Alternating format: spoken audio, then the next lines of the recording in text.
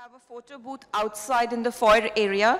Please make use of it in the lunch time to get yourself clicked, and you can collect the photograph as well as a small souvenir towards the end of the conference.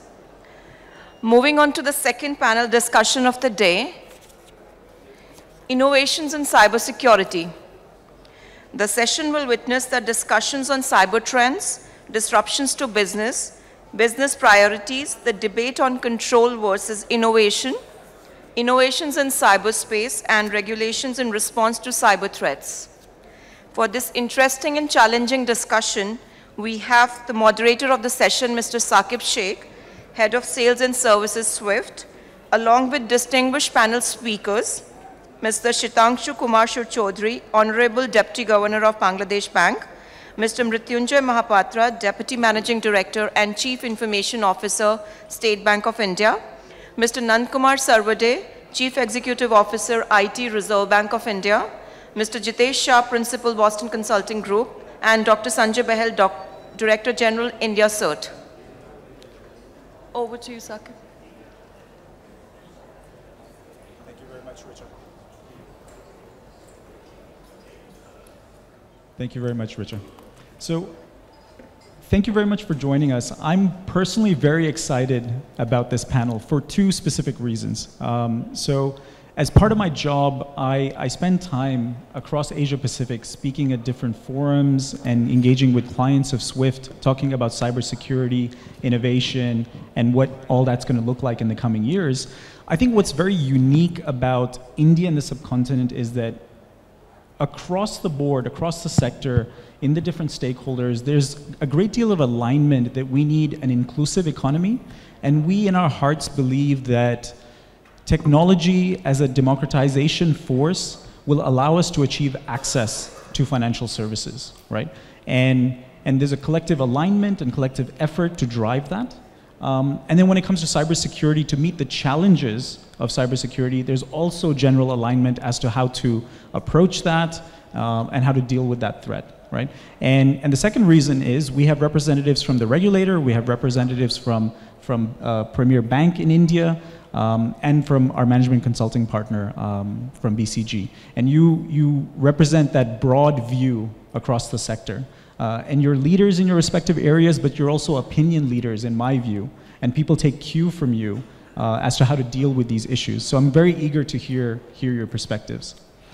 To seed the conversation, let me just refer to a few data points to set the context. And then we'll get into a discussion. And towards the end, if we have time, we'll open it up for Q&A, because I'm sure a lot of people have questions about this. So just a few observations I want to make, right? When people think about cybersecurity, a lot of times they're thinking about what is the direct cost of an incident were it to happen to my institution. So if there's a payments fraud, how much money am I going to lose to make my client whole or to cover the financial losses associated with that? That's an area of concern, of course. But what people are also not mindful of, and I think this slide speaks to, is that there's a lot of value creation at risk as a consequence of cyber fraud. So this slide is showing the results of a study that was commissioned by the World Economic Forum that said that by 2020, technology is going to create $20 trillion in value. And about 15 to 20% of that, or $3 trillion, is at risk. Value creation is at risk directly because of cyber threats. And why is that? It's because of, one, lost productivity in the front line. So because we have to constrain data, we have to constrain access, we have to put in security controls in place, the frontline staff are losing productivity as a consequence of that. There's reduced capital and resources that you can allocate to business initiatives, because now you have to invest towards control and safety. And then there's a hesitation to adopt new technologies, distributed ledger technologies, artificial intelligence, whatever that next frontier of technology is. People become hesitant in adopting that because they say, you know what, I'm not sure what is the consequence of this. What's the new attack surface that emerges from this, and what's that going to mean to my institution? I'd rather wait and see, right? All that leads to a loss in value creation. And sometimes people are not mindful of that. That I found particularly interesting. These two charts from a McKinsey study I also found very interesting is that while we had technology driving innovation in the 90s, the cyber threats that emerged as a consequence of that only started having an impact and people started becoming aware of it around 2007. And the initial reaction was to treat it as an IT function problem and in the domain of the engineers within the bank and the financial sector. And as a consequence, we got this very heavy and cumbersome control regime. You can do this, you cannot do this, and we should all measure against what we can and cannot do. And a lot of investment was made towards that. More recently, people are realizing this is not just an IT problem, right? This is a business problem fundamentally. It should have visibility of the executive, it should have visibility of the board, and it needs to be treated as an enterprise risk, and it should be treated as an enterprise risk function. So there's an evolution of maturity that's happening in the industry. Some people are better than others, and a lot of people are catching up. The chart on the right is trying to show what is the IT spend towards cybersecurity versus the maturity of the institutions. And it's a mixed bag. Some people are throwing money at the problem, and 8 to 9% of their entire IT spend is towards securing their services. But in terms of maturity, they're not mature, right? So clearly, IT spend is not a measure of success in managing cybersecurity. There are others that are spending far less, and they are more effective, they're more mature. So they're squeezing more efficiency out of that capital in making their services secure. And the experience in the India market is not very different. So this slide is showing you the results of a survey of 124 executives from institutions in India. And it's really, really insightful. On the far left-hand side, 69% of the institutions surveyed said, we're spending more towards cybersecurity. It's an area of focus for us. We need to be mindful of it, so we're going to spend more money towards that. But the consequence of that spending doesn't give a lot of comfort in the end. Only 55% of institutions said they don't have a formal threat intelligence program. 44% said they don't have a way of identifying vulnerabilities within their environment. 33% don't have a security function within their operations team. And 75%, the majority of people surveyed, said that cybersecurity as a function within their institution does not meet the need of the organization. So more spend, probably not in the right area, and it's not giving a lot of comfort. Yeah? So that's pretty stark. And all of this is happening in an environment where the next frontier of cyber threats is ever more complex, is more intense, and more frequent. So you see attackers originally focused in the retail sector. It was all about ATM fraud and credit card fraud and check fraud, moving to areas where there are larger pools of critical data and liquidity, which is now the banks, right? It could eventually project out to the payment systems. Because of the interdependency of our systems, the connectivity, there's a risk of contagion, a contagion effect that can happen. There's so much cyber intelligence that's out there. If you're subscribed to Microsoft or HP or Oracle or these major vendors, they're pushing out so much intelligence, and Swift is doing the same. It's very confusing for an institution to digest all that, make sense of it. What does it mean for me? What action do I need to take today to protect my assets? All that can be very overwhelming. And then I don't want to talk about all of them, but the last one I'll talk about is unmanaged devices in the enterprise. So we've all become very mindful of locking down our PCs. So you cannot put in USB sticks into systems. The Bluetooth doesn't work. The Wi-Fi only works with our corporate networks. But at the same time, my iPhone's over there. I'm walking into my office, into my enterprise, with an iPhone. It has a microphone, it has a camera, and we know there are malwares out there that start recording without your knowledge, right? So unmanaged devices within the enterprise is a source of risk that we're all going to have to deal with. So that was just a quick view on what is at risk, $3 trillion, where the spend is happening. It's not necessarily yielding comfort. And then there's these emerging threats that are very complex for people to understand and deal with. So with that introduction, if it's okay, I'll turn it over to the panelists. That's a lot of food for thought to go through some of the questions that we thought would be relevant for the panel.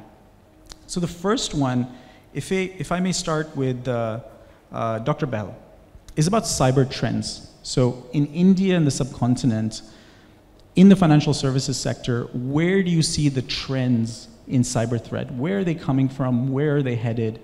And how do we manage for that?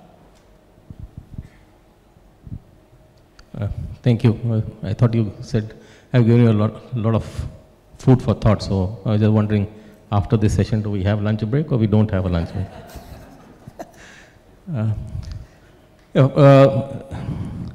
I was listening to some of the speakers in the earlier sessions, and very clearly what was coming out is that we moved into a technology-based globalized economy. So when you break that up, what does it mean? You're going to have technology risks as well as you're going to have process risks. And one of the speakers mentioned that we've automated most of our current manual processes and now they are digitized. So the moment you have those digitized, your process risks are going to actually increase because you only automated what was there in the physical world into the digital world, and with the assumption that the digital world will still keep working the way the physical world was working. But that's not how it is working. The digital world is working in a very different fashion, so you need different processes. And that's where the problem and challenges start coming. So the moment you have something of that sort, what does it bring about? It brings about business risks. The moment you have business risks, it leads to cases of fraud and crime. So we've not yet come to cyber incidents. It's leading to frauds and crimes, and that's why you're seeing a whole lot of that happening at this point in time. And this fraud and crime happens because the malicious actors understand that you have only automated your existing processes. And they know where the loopholes are, what the gaps are, and they are able to penetrate. In addition, they also understand the technology side. And based on where they are able to enter from the process side, at the technology level, they start understanding what are the vulnerabilities which are already inherent, what need to be exploited. They use different techniques and tactics and start exploiting that. And then you come towards multiple attack vectors which are leading to cyber threats. And then that impacts your assets. So if you look at it from a generic India perspective, today we still have many unknown vulnerabilities. Incidents are spreading at network speed. Many attacks are still being undetected. You did talk about a lot of money being spent on different technologies, but this is not a technology issue. So you can keep spending a lot of money. That does not mean that you'll be able to safeguard yourselves. There's a whole holistic approach that is required. And the other thing is that everyone is independently trying to safeguard or defend their systems. There is no cooperation and coordinated approach which is being taken. So when you look at things specifically from the banking and financial sector perspective, based on some of the incidents that we've been looking at, there's manipulation of ATMs through malware and also by installing hidden cameras. There are attacks on payment gateways.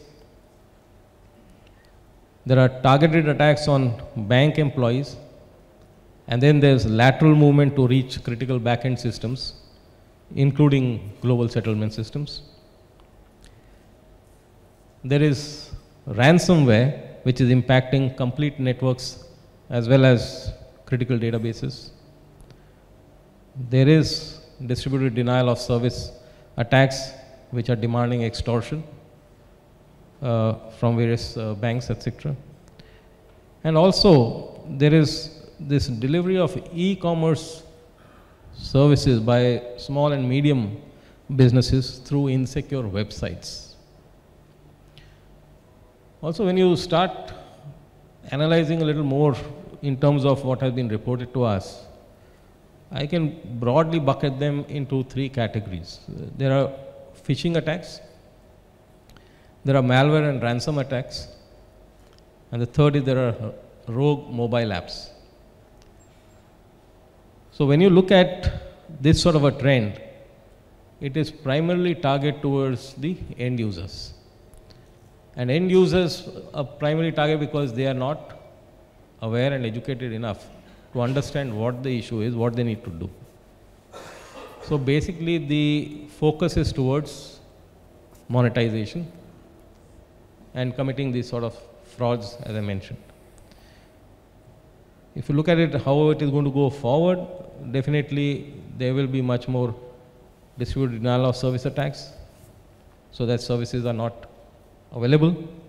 Malware attacks in terms of ransomware is going to become more rampant. There will be more targeted attacks.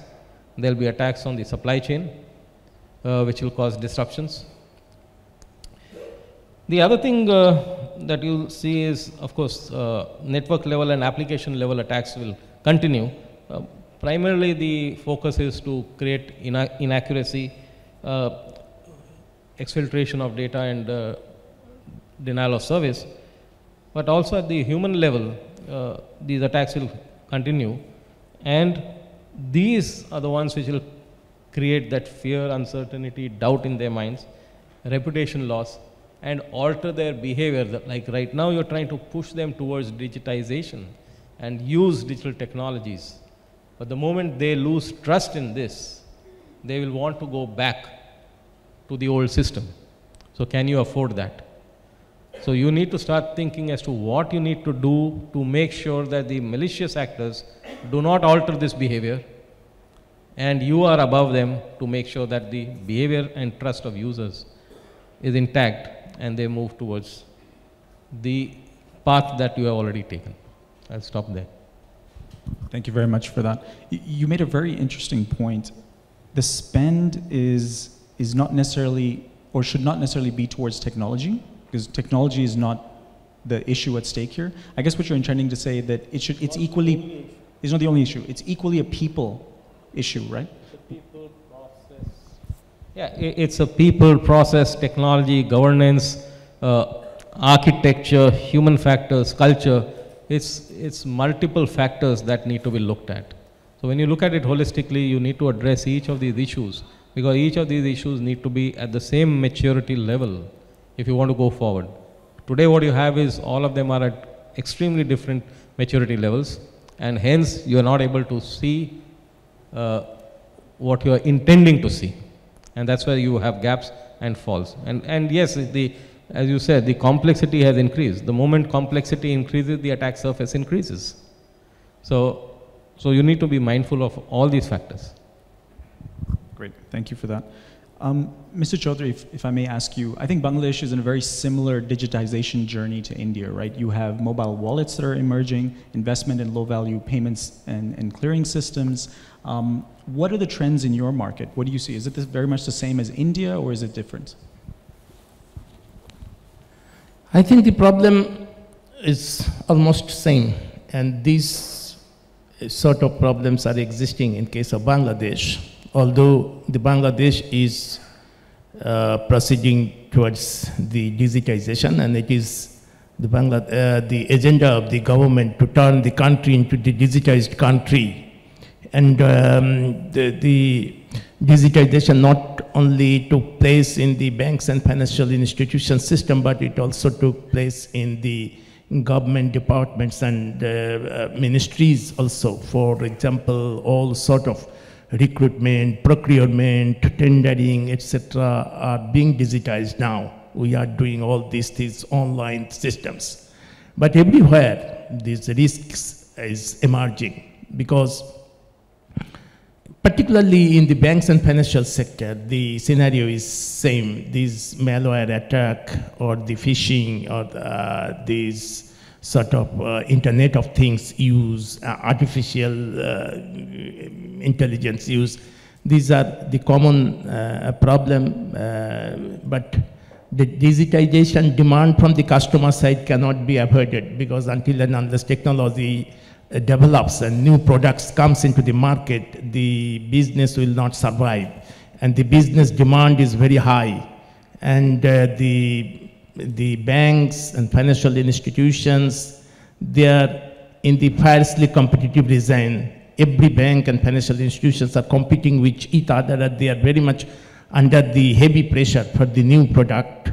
But before launching the new product, I think everyone should take care of it, whether it is free from, at least you cannot eliminate the risks, but risks can be mitigated. So these, the loopholes does not so that exist before. In case of Bangladesh, we have introduced, in Bangladesh Bank, the central bank of the country has just opened a new, established a new section in our regulation department, because before introducing any new product, you are to report and take permission from the central bank, only because of this security measure. Whether you have launched the product, that's good, but you have digitized this, that's also good.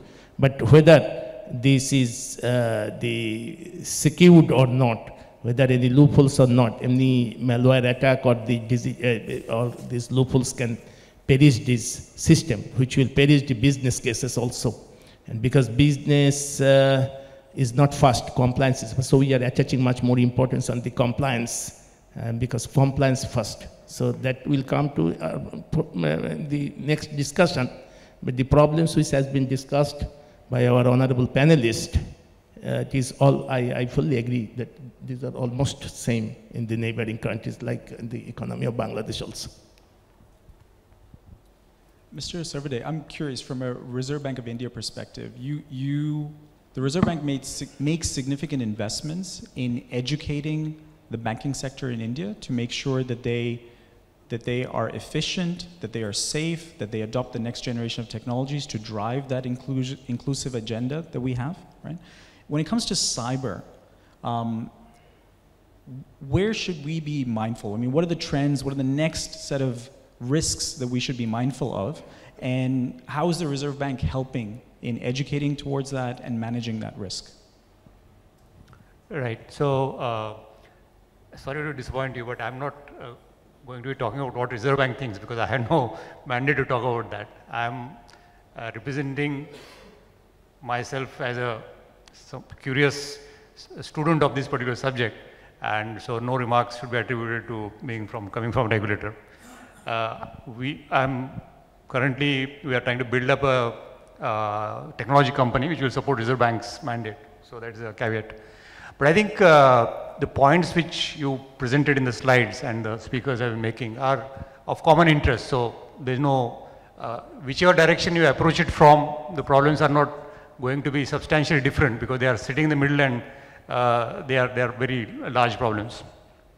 So I would like to just look at it from what Mr. Bahel said, people, process, technology kind of approach. I think that's a good approach to take, because ultimately banking has become a technology business, and many people are complaining that it's no longer old banking, it's all technology, people trying to run banking and so on. And Bill Gates quote that banking will remain, but banks may not, keeps getting quoted to us all the time. Now, that being the case, I think the developments in technology become very important, and these developments are all around us, so I don't have to recount them. Particularly in the Indian context, I think digitization is a big drive. All organizations are grappling with it. Mobile has become a very important factor in financial inclusion, and new payment mechanisms which will leapfrog the traditional cost barriers of trying to roll out something which will reach the entire country far and wide. And with those technologies will come the risks which are inherent in any evolving technology. So as we know, mobile technology has been undergoing such a rapid change that it is difficult to even understand where it is going and what kind of risks it is introducing already. It has introduced already. Platforms are getting constructed to take advantage of this technology, and those platforms will see some process of coming to a stage of maturity before they become fully secure or reasonably secure, if I can say that. I think it's an evolving process, so I don't think we should worry too much about technology change. It has to be accepted, and all organizations need to have processes to deal with that change. Of course, there are already talks of blockchain being the new kid on the block, if I can use the term, and transforming banking again. I think, frankly, I don't have full understanding of blockchain technology itself, but it is supposed to be transforming, and all proof of concept kind of projects are already off the ground, and more will come. We, from the Reserve Bank IT, we are also interested in these kind of projects, and hopefully we'll be able to work on this soon. So that is about technology, and I think Internet of Things, Mr. Chaudhary mentioned in his remarks. Banks traditionally being very conservative about technology, probably we'll see that happening sooner or later, but I think a lot of drive will come from the customer side itself to see how this can be integrated into banking offerings. But coming to the second factor, which is often missed in cybersecurity, there's an adversary in this problem, which is not there in most technology problems that are getting addressed. And these adversaries are technology as knowledgeable as the people who are trying to build technology, and they can network better. They are able to think of big plans. If you have seen the movie, the Batman movies, the character of Joker is what you will come to your mind. The kind of deviousness and the kind of innovation and ingenuity these kind of characters display, it is not very easy to replicate from the defending side. Just to give an example of how this ecosystem has been evolving, as we all know, all criminal services are getting commoditized and are on offer to whoever wants to pay for them. Ransomware can be customized, DDoS bots are available, and so on. And to top it all, Bitcoin is available as a medium of exchange when value has to be transferred. I recently read that Bitcoin has just topped $1 billion in criminal activity. That's where there's the volume of criminal activity, ransom being paid, and so on. So this ecosystem is very strong, and believe you me, I have been in law enforcement for a long time. Law enforcement is not prepared to deal with this criminal activity at all, because it happens across the borders. The protocols for international cooperation on investigation in real time are not there at all. And locally also, if there is a completely local transaction, even then, if it is across the state border and so on, you will see very lethargic response from law enforcement. So we are looking at ecosystem which favors the attacker. Take the example of the Brazil bank news which came just yesterday. Completely audacious in its scope to take over a bank, its entire system for a few hours by hatching a plan which went back 6 months when a certificate was obtained fraudulently, and then the DNS records were changed, and the bank was not even able to send mails to its customers saying that our systems are down or please don't transact or whatever. Now this is that Joker kind of approach where we'll see this more and more, because a good attack, good in quotes, will be replicated, believe me. And it just takes either a vulnerability, technological vulnerability, or a human being pressurized or bribed to introduce something in a network which can then be attacked. So this is the adversary factor which I'm talking about. This is often not really understood well, but it is required to be kept in mind. The third point I wanted to mention was about the people aspect. And I'm not going to touch processes, because I think, in my opinion, processes are there. If you want to adopt those processes, those frameworks, those are very much available. But what you don't have, especially in the Indian banking sector, is enough people who can operate those processes, who can understand those frameworks and adopt them internally. And I think this people aspect is often missed, because it just become a board level problem. So I think boards are starting to think about it. But the supply of security professionals is severely limited. Security is often seen as a secondary career. People come to security from other directions, from IT operations, from compliance, from various other things. And it takes a while to understand the systems and the flaws in the systems and the motivations of people exploiting those flaws. So security takes aptitude and experience and training to really make a career out of. Those career paths hopefully will emerge. But as of now, I think there is going to be severe shortage of security skill sets in India. The other thing we constantly see is the models for compensation, models for hiring such skill sets laterally are missing in many banks. The work culture is not conducive to thinking very, very rapidly responding to the threats. And then there is a siloed approach. Even if you have best skill sets, if the skill sets are not combining with each other, then you don't get the result. Typically, to give an example, in security, you have many banks of fraud teams, which often see the problem at its leading edge, because debit card transactions are happening, getting disputed, there is a pattern building up. Not all banks can see the pattern because it requires a clearinghouse level view to see that pattern. And that is where, if early exchange of information is there, then you can start identifying the problem. Fraud teams are there in some banks, they are not there in many banks. So fraud as a problem is not even measured by many banks to identify it too early. Then application development, technology audits, many banks don't have technology audit departments. They don't benefit from internal review of what can be introduced in the technology implementation process. And these kind of silos, some silos are missing, but even if they are there, they don't talk sufficiently to each other to then be at the at the cutting edge of dealing with this threat. So I think these 3 points, technology rapid change, very capable adversary, and the lack of right skill sets is what I would like to highlight as trends. Thank you very much.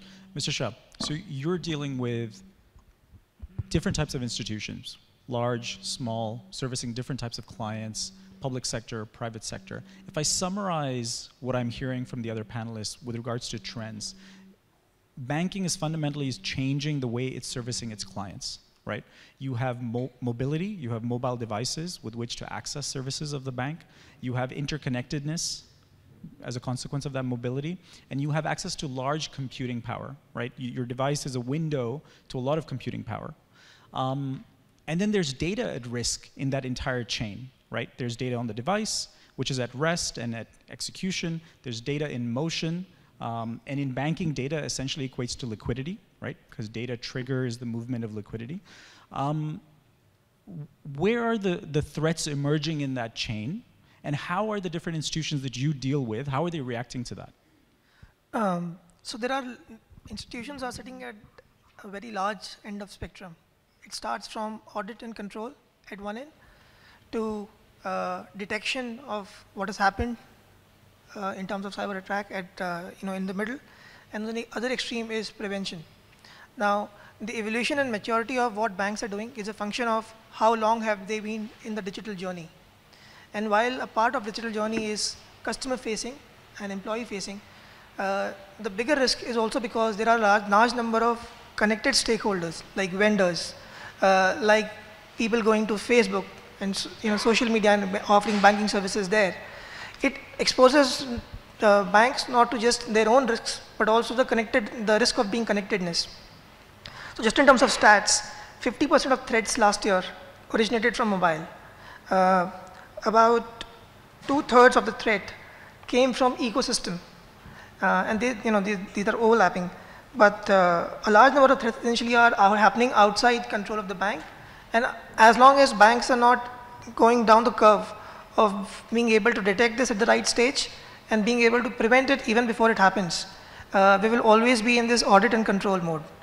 And what we have seen is some of the banks which have made the journey start early are able to therefore do a good job of at least detecting it at the right time and taking a proactive preventive measure. And then eventually now they're investing a lot of dollars behind technology which is able to prevent it, is able to detect it early enough and prevent it.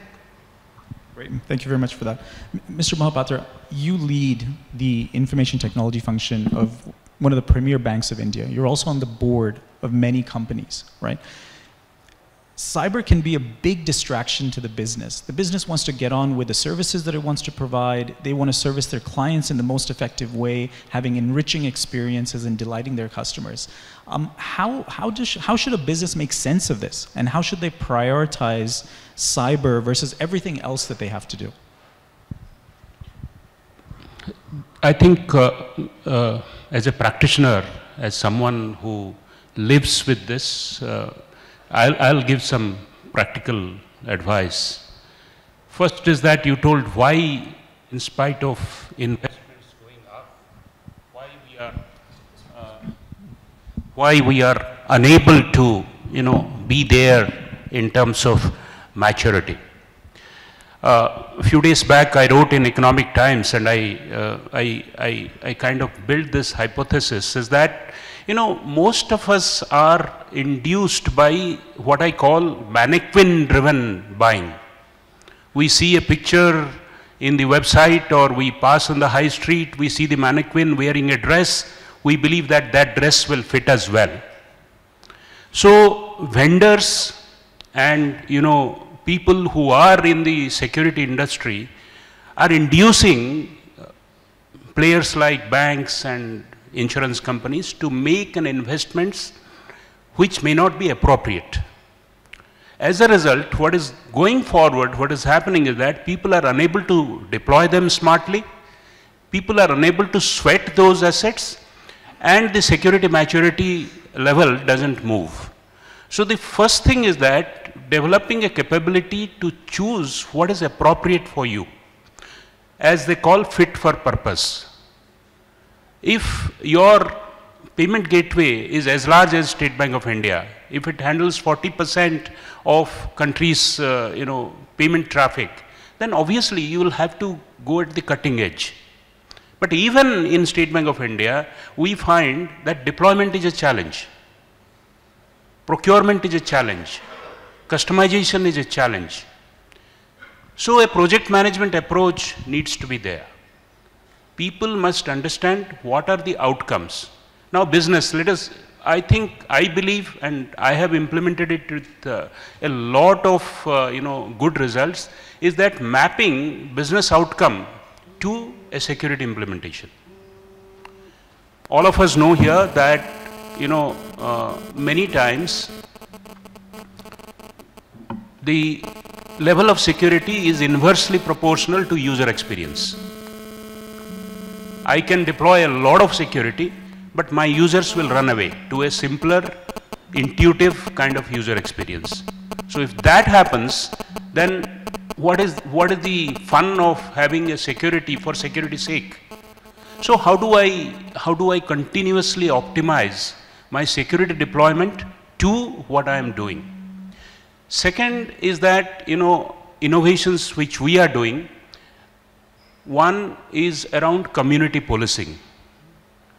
You know, many times it is not possible to do or deploy things all alone. So how can we build, first informally, and if possible formally, with you know, people like Certain or people like Reserve Bank of India, because they are also on a learning curve, as Mr. Saurabh rightly told. So as all of us learn, regulators, government, players, all of us learn, I think community policing and community awareness is more important. Second thing that we are doing is, you know, encouraging people to whistleblow and ethically hack. Because again, data shows that 90% of the hacking, 90% of the cyber is done by insider, either lazily or collusively. So if that be so, then we must have reward and recognition aligned towards whistleblowing, ethical hacking, or internal hacking competition, which I have, you know, put that, yes, you guys know it, you do it. And show it to me, I'll give it to you a reward.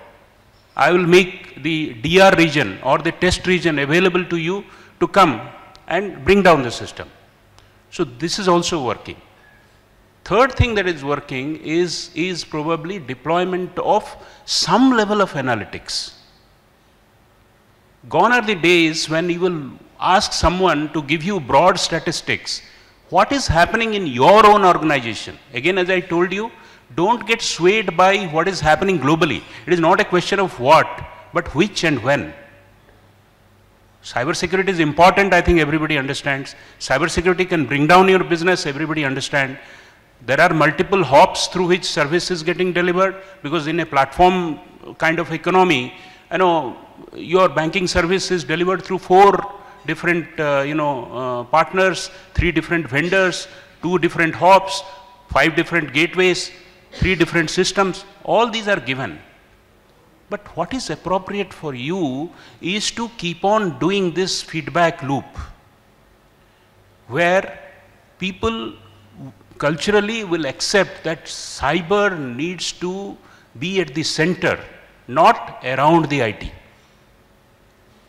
So bringing this cultural change requires both post facto analysis and on the go analytics. And trust me, it is simple, it is no rocket science.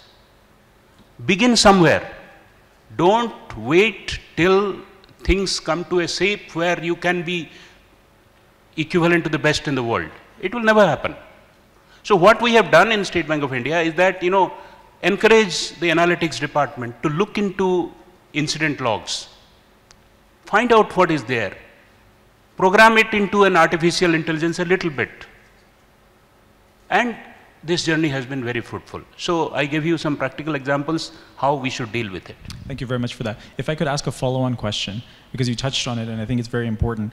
One of the topics of this conference is innovation, right? And to be innovative in financial services or any other sector, you need to be willing to take risk. You need to be quick to market. You need to make bets, and sometimes big bets, in technologies that may not be homogeneous with what you have used in the past, your people are familiar with, that type of thing.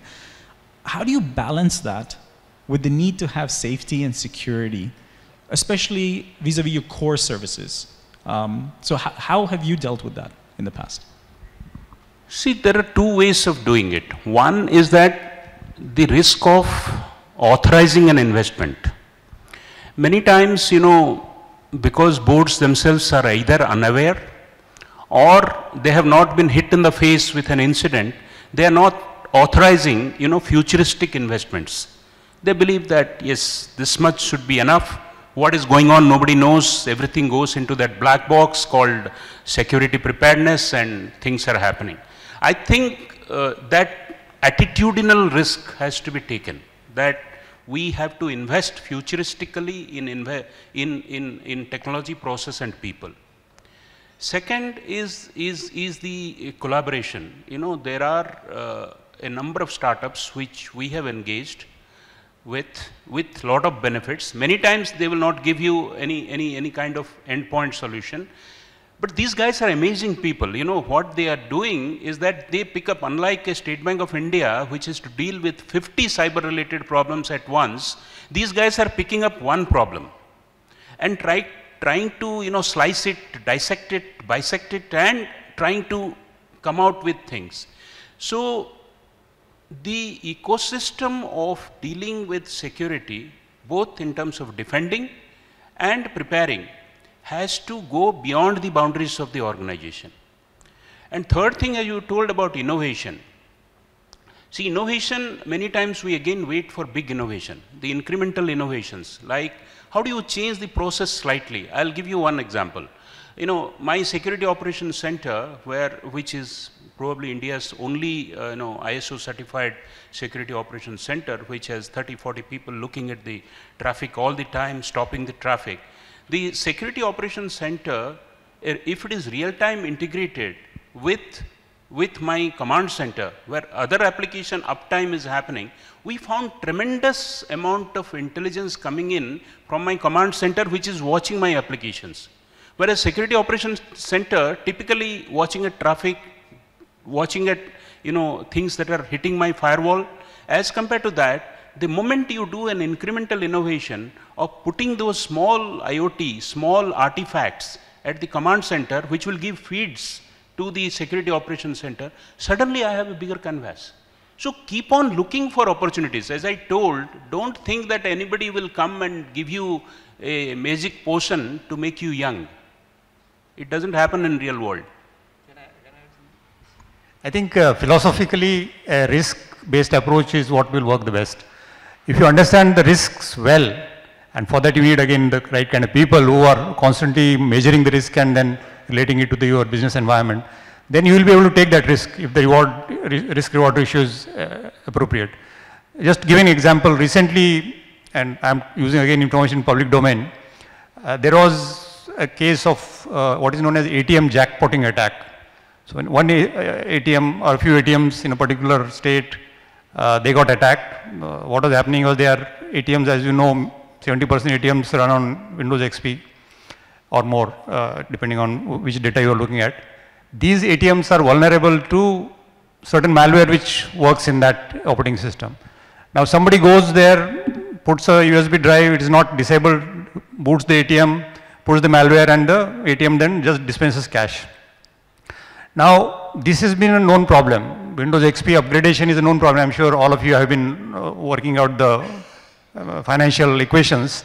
Obviously there is a cost to upgradation, and then the risk is very much there. Now risk is that if this attack escalates, it goes to all ATMs which are running Windows XP, you have a very large attack surface, lot of value at risk. But, and I'm not a technical person who can authoritatively comment on this. Somebody mentioned that if the BIOS can be locked down and USB can be locked down, you don't have to upgrade the OS. Now it is a choice you have to make based on risk evaluation that you can do, and probably your technical team can do that evaluation, and then you can still take the risk saying that I will not upgrade, I'll just do this much and that's it. So that is the risk-based approach that I think would be more beneficial. Excellent, thank you for that. Mr. Shah, if I may ask you, there's so many vendors out there that are peddling very flashy services, very flashy products, right? And that's coming on top of all the other business that they're trying to pitch to you to help you drive your own business agenda, right? How do we partner with them effectively? And what are the areas of partnership? And how do you measure success from that partnership? Most panelists here have mentioned that it is important to have the right people skills in the organization to be able to work on this topic. Because many in India are still going down this path of learning and building capability. Very often, I think the example given was a mannequin wearing some dress. It very often happens that vendors come through jargons, then they will have a special consultant or a specialist who will evaluate what is being offered, and basis the judgment of a specialist, call would be taken to invest, significant amount of dollars behind a security software. So I think two things need to happen in parallel.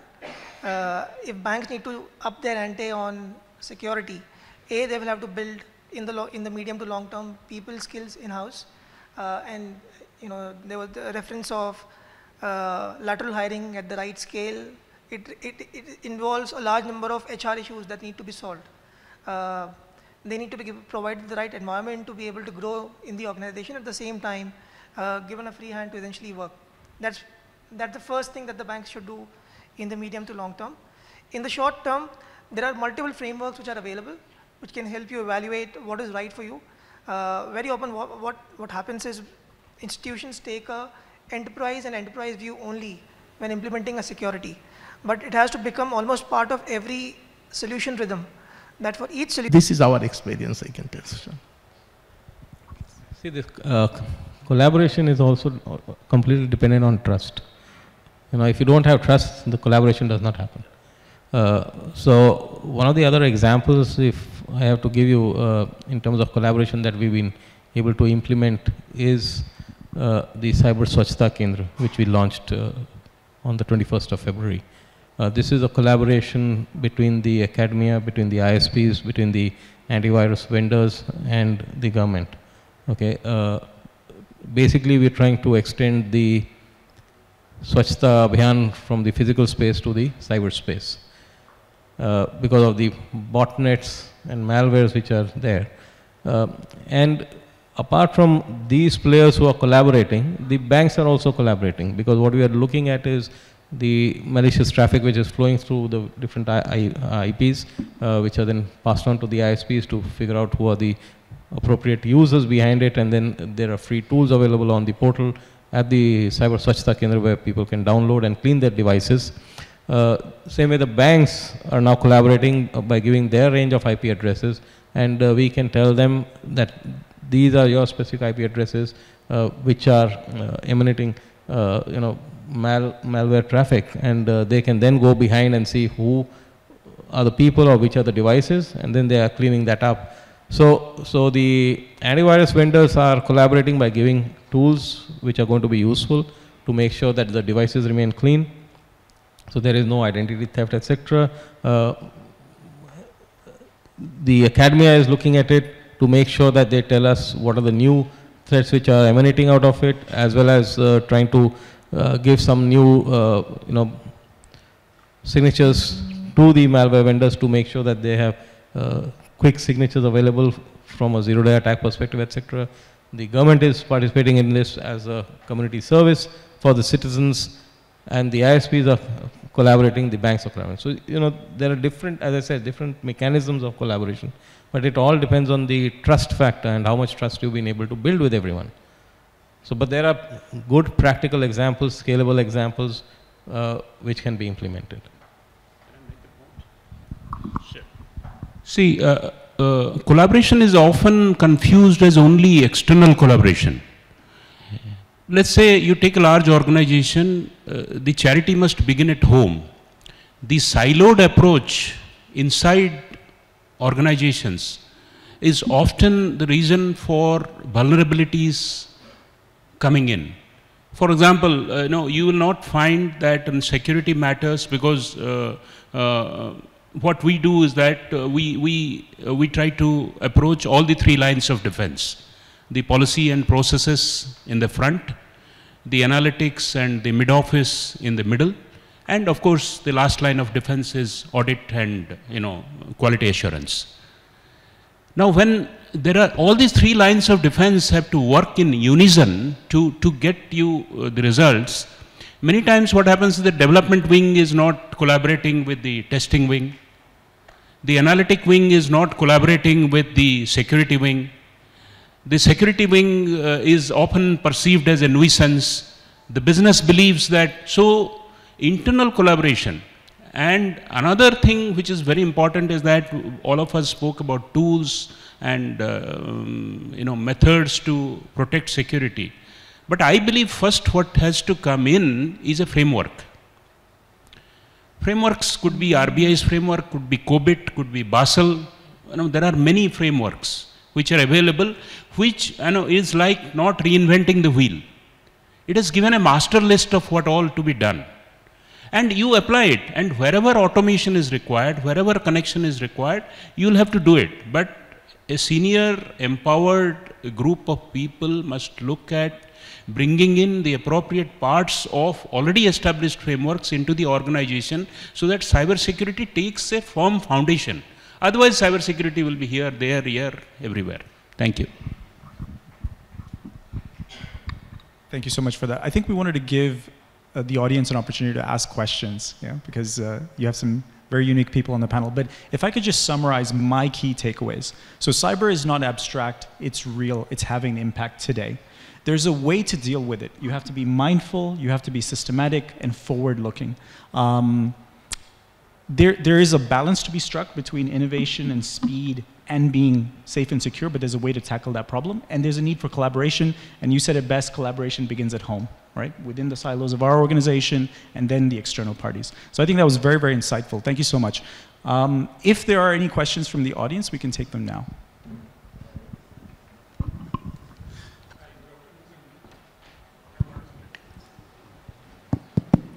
Yeah, hi, good afternoon. I'm Indra from Tata Consultancy, and thanks for this pretty insightful elaboration. My question is very simple. See, in a business sense, cybersecurity is considered non-financial, even if it is having financial consequences, and that figure has been indicated. Mr. Mahapatra spoke about BIS framework or the guidance. In fact, CPMI, the Committee on Payment and Market Infrastructure, they came up with the guidance. My question is there any kind of public information tracking the same way what is being done for capital and risk management part as a part of Basel 3 or Basel 2.5 or Basel 2 or whatnot? So are we comparing or taking at the same level, or this is just a post facto reaction or audit kind of exercise? That's the kind of the attitudinal part that is also coming as a part of some of the comments. So that's my question. Is there any kind of proactive, elaborate kind of this governance and the framework which is taking care of how to tackle, how to plan, how to react cybersecurity, or it is mostly in the back office? I think it's a good question, and probably it echoes what I told, that that cyber incidents will happen is a given. So, yes, you will keep on getting prepared, but whoever is the hacker or whoever is the perpetrator of a fraud has that element of surprise with him, has that element of hitting at any point at will that is with him. So what we have done, I'll tell you. One is that, formation of war room process. At what level of service downtime that war room preparedness must be there? What is the proper place where war room must be there? What is the connection that it must have? What is the escalation matrix? That must be, we have invented by iteration. Yes, indeed, probably not known to public. We have faced a couple of downtimes when we found that we run like headless chicken when something, hits us. So, stabilizing a war room process, how do you, aggregate the war room very quickly, whether the necessary tools are there like video conferencing, like, feeds from, monitoring, like how the, database logs will come, and how the advanced customer support regime will kick in. All those things are very important. Second thing is what we are doing is, as another standard, is secured coding practices. Secure coding practice could be as simple as, giving a description of a logic in a batch of codes. Many times what happens is that a rogue code comes inside the code quite unintentionally. That fellow didn't understand that this could create a loop and this could create, this could create a problem and it could bring down the application. But he does the second mistake also of not describing the logic, as they call it, text description. So secured coding practices are many, and this is becoming a discipline. And third, of course, is, it is easier said than done, is taking people who will take it. But let me tell you, even if you hire so-called cyber security experts, you may not get someone who is appropriate. I have experimented myself, tried to hire 2-3 people, bringing them into organizational culture, letting them understand, because when outsiders come, insiders will want them to fail. So all those, human elements also have to be taken. So to answer to your question, yes, there are framework, but again, it must be customized. Proactiveness is coming in. Reactiveness is also existing. Response time must be better. War room formation is important. Secured coding practices is important. Proactive security audit. We do every product before it goes to production. It goes through a very detailed VAPT.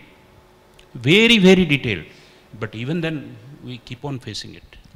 So to address the frameworks question, so the Gopal Krishna Committee report came out in 2011 and it was released to banks as a advisory. It was not a mandatory piece of regulation.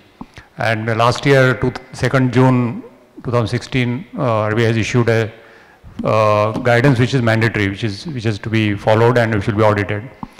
But as Mr. Mohapatra said, the devil is in detail and implementation. So, for example, crisis management plan. There are many organizations which have crisis management plan, once a year exercise, desktop, tabletop exercise, and people sometimes take it from wherever they are sitting on audio and so on. Now, if that is to be done with full seriousness, you have to actually get under the skin of the character that you are trying to play and then take decisions.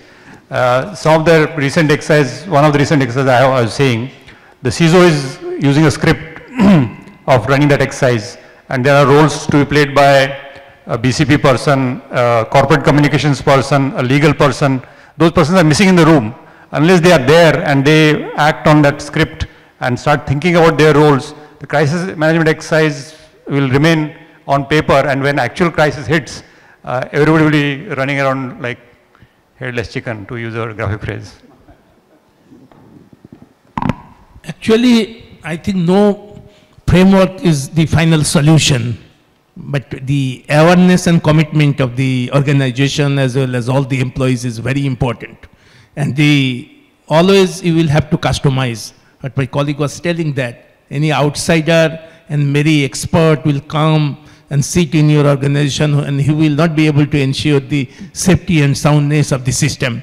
Because there are some problems from inside and from outside, and he will have to take much more time.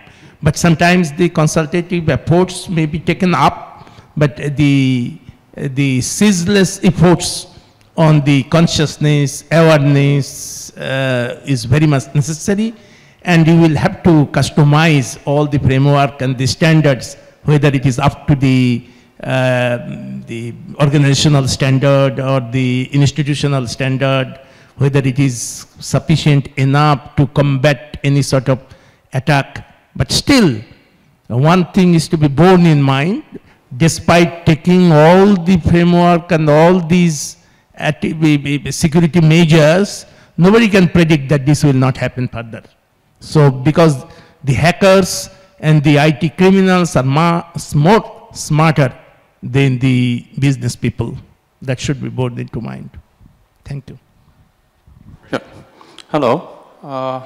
Just small clarification for a small SWIFT user. I am Vyas from Basin Catholic Cooperative Bank. There were some confusing reports which we read in newspapers and all those things. There was some breach. Sorry, where are you from? Basin Catholic Cooperative Bank. There were some confusing news we read, like there was some break in SWIFT network, or sometimes something happened in Bangladesh. And then luckily it was confirmed that there was no breakup, at least in SWIFT network, but something happened.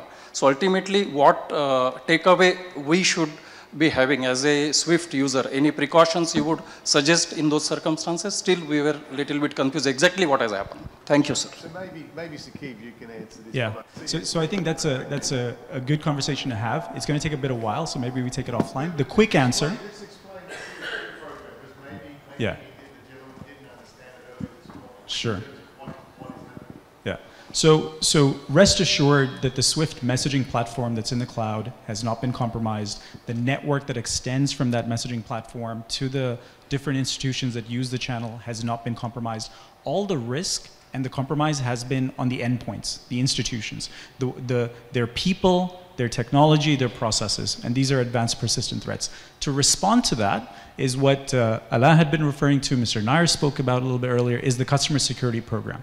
So that's a multi-pronged, forward-looking program that's very comprehensive, that's supporting the different institutions that use the channel to make the use of the channel more secure, right? And it talks about all the different things around how the channel should be configured, how you should share information. When you use vendors to implement the channel, are they sufficiently trained? Are they capable of meeting the needs of your institution? It's talking about all of that. And certainly we can talk more about it offline.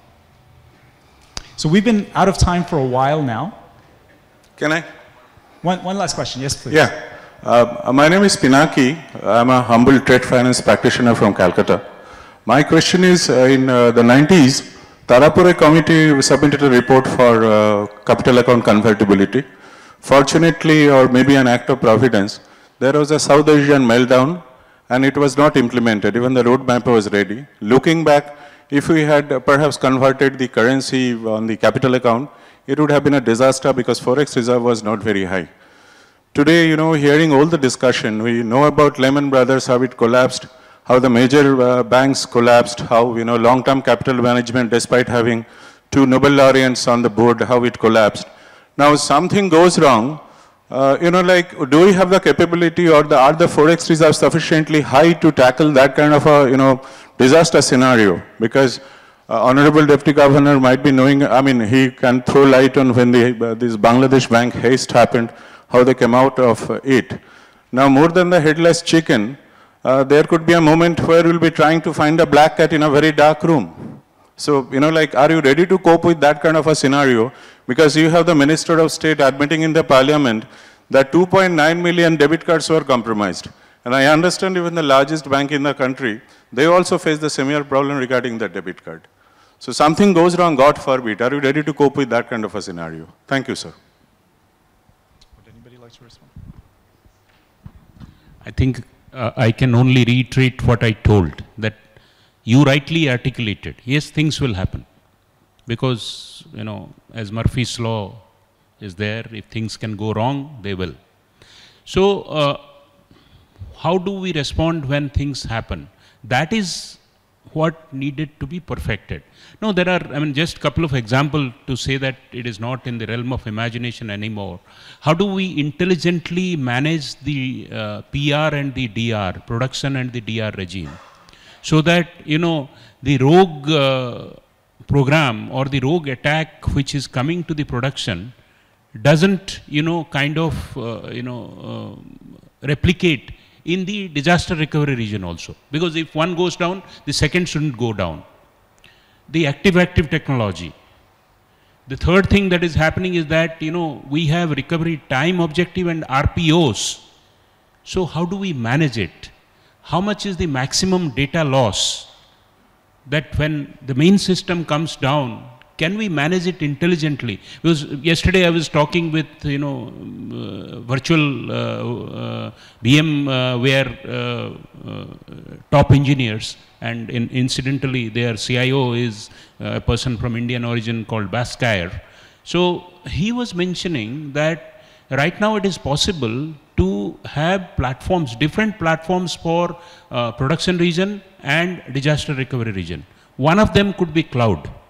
And cloud, which has superior and standardized security mechanisms, can prevent probably some of the traffic which could affect the production region. So how do we disaggregate it? So these are things on which we are working in State Bank of India, and I am sure many of you will be working. So as I told, disaster prevention or minimizing the impact of a disaster or a cyber incident is one of the key architectural principles, rather than, you know, completely eliminating it. I think just want to add to what he has mentioned correctly. One, first you have to make a plan, like your cyber crisis management plan. Once you made the plan, then you have to implement that plan. The third is what I mentioned is about the drills that we carry out. It actually tells you whether your plan is going to work or not and what is going to happen during a crisis.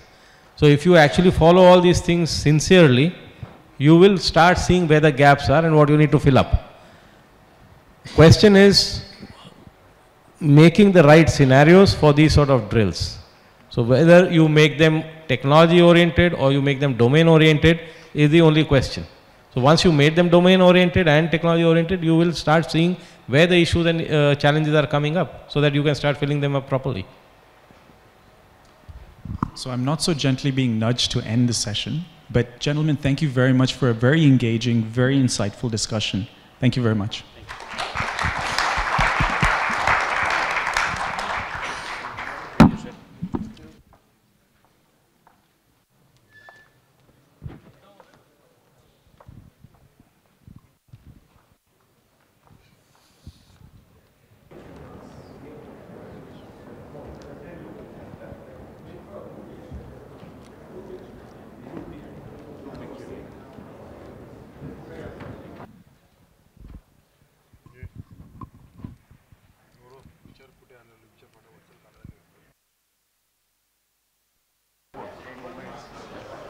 Thank you, Saqib, and the luminary speakers for this insightful and relevant discussion in the context of fast evolving digitization on cyber threats.